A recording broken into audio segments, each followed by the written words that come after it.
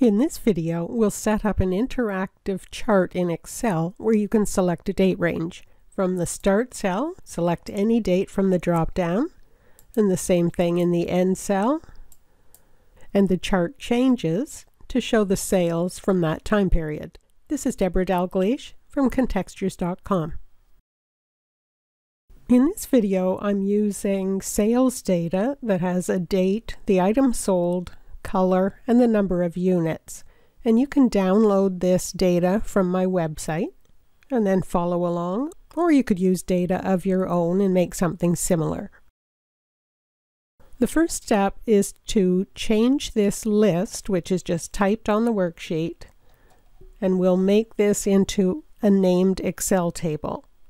And to do that, select any cell in the list, and then on the Home tab, click Format as Table, and you've got a selection of colors and designs here. I'll pick this blue.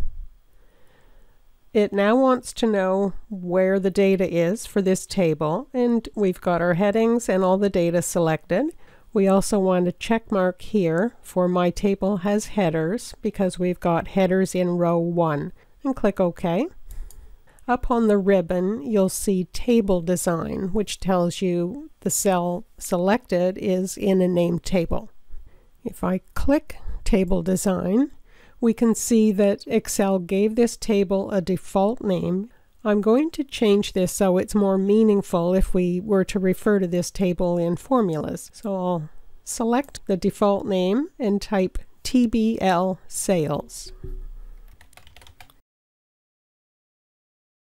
Now that we've created an Excel table, we're going to create some dynamic ranges based on the columns of the table. We want to have a list of dates so that we can select the start and end dates for the chart. And if I point to the top of the heading cell for date, there's a black arrow pointing down, and when I click there, it selects all the way down to the bottom of that table. If I add more rows, when I get more sales data, if I clicked here again, it would go all the way down to a new row. So this is a dynamic date range that we're going to create.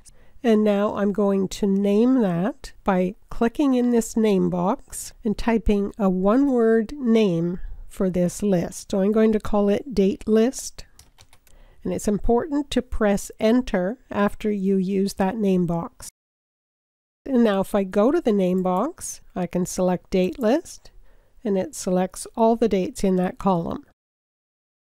Next, we're going to create two more dynamic ranges, one for the color column and one for the units column. Click at the top of the color column to select all of those cells, click in the name box, and type a one-word name, Color List. Press Enter, and then click at the top of the units column, click in the name box, type a one-word name, Units List. Press Enter, and now we have three dynamic named ranges.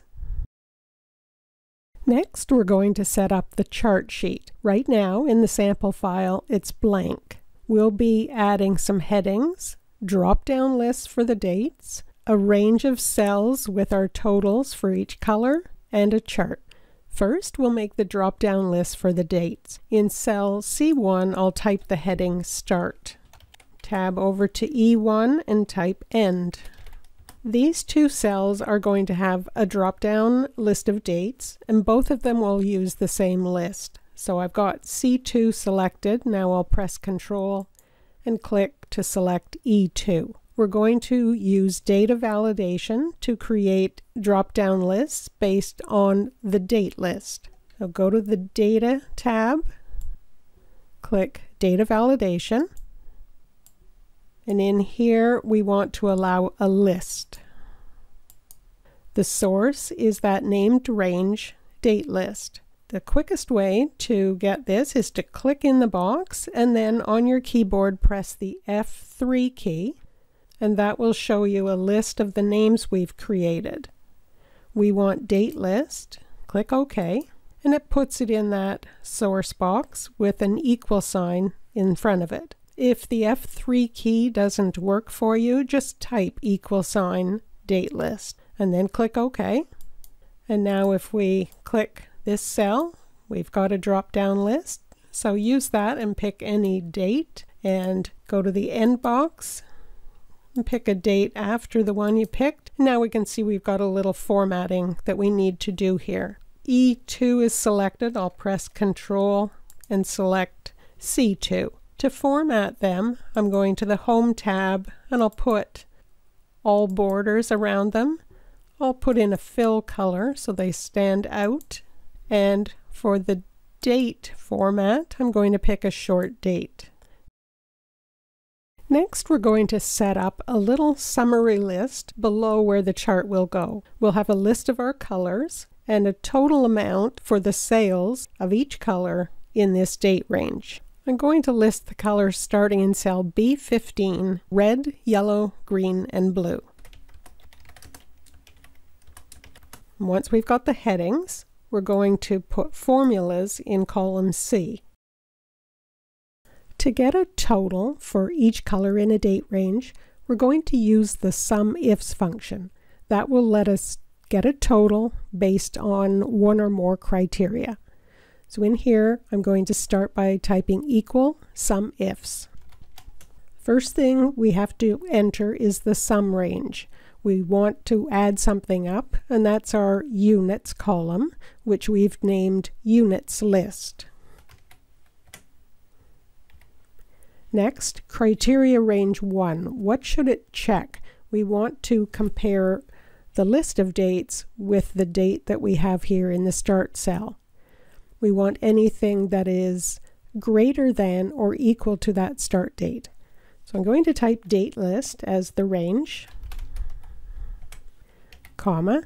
The criteria is this start cell, but we want to put in some operators first. To do that, I'm going to type a double quote, then greater than, equal to, double quote, then ampersand, and now we can put in the cell reference, and I want to lock that because as I copy this formula down, I want every row to check this row. Now a comma, and we're going to check the date list again, and this time we're going to compare to the end date, and for this we're going to use less than or equal to.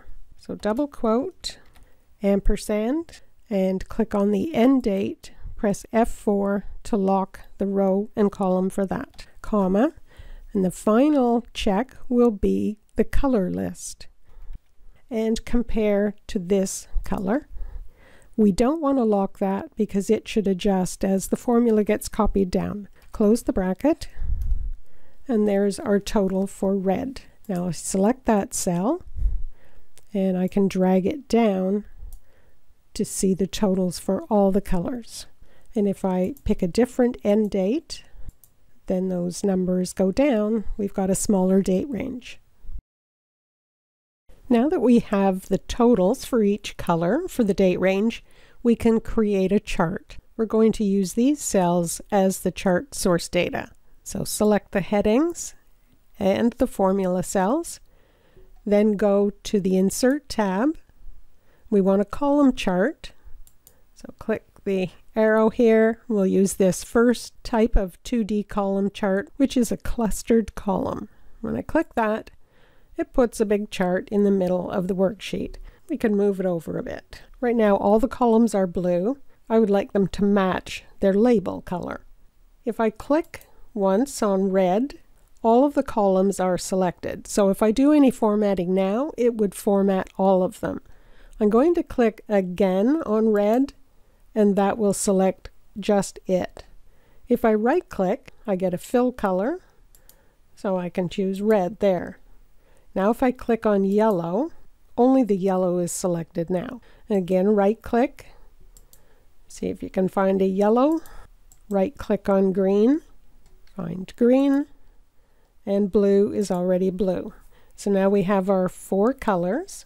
I'm going to delete the chart title, just click on it, press delete, and now I have a couple of choices. If I want this data to show, I could just make the chart a bit smaller so it fits between these date selections and the chart data.